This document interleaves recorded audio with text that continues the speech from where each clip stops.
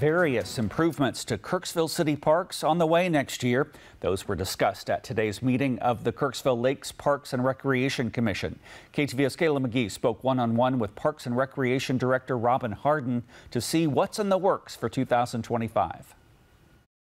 Kirksville Parks will have some new accessories and facilities coming in 2025. The city is working on bringing sidewalks in North Park and Rotary Park. The project at North Park will be a mile-long looping trail to give residents a new place to walk. Meanwhile, Rotary Park's new sidewalks will connect it to the Aquatic Center. Community members need to be able to access our facilities, and right now the way the Aquatic Center sits, there's not a lot of pedestrian access. So it's exciting to be able to give folks that option to come visit us, whether it be on foot or on bike, and to be safe while doing so.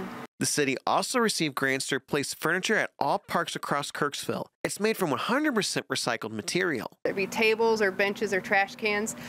Those funds most of the time have just been completely free to us. So we've been able to replace these equipment at no charge. And so all of our facilities should have brand new equipment and tables in them. And it's exciting to be able to do that without spending city funds to do so.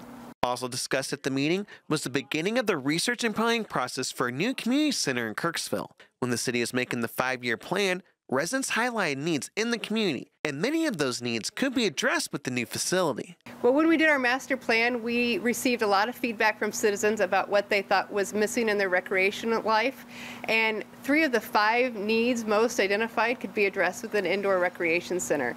So I think it really highlights that this is something that the community is asking for. Right now, city workers are also in the process of bringing splash pads to Brashear and PC Mills parks. The Parks and Rec Department is currently taking bids and is hoping to have construction start after January 1st. Kayla McGee, KTVO News.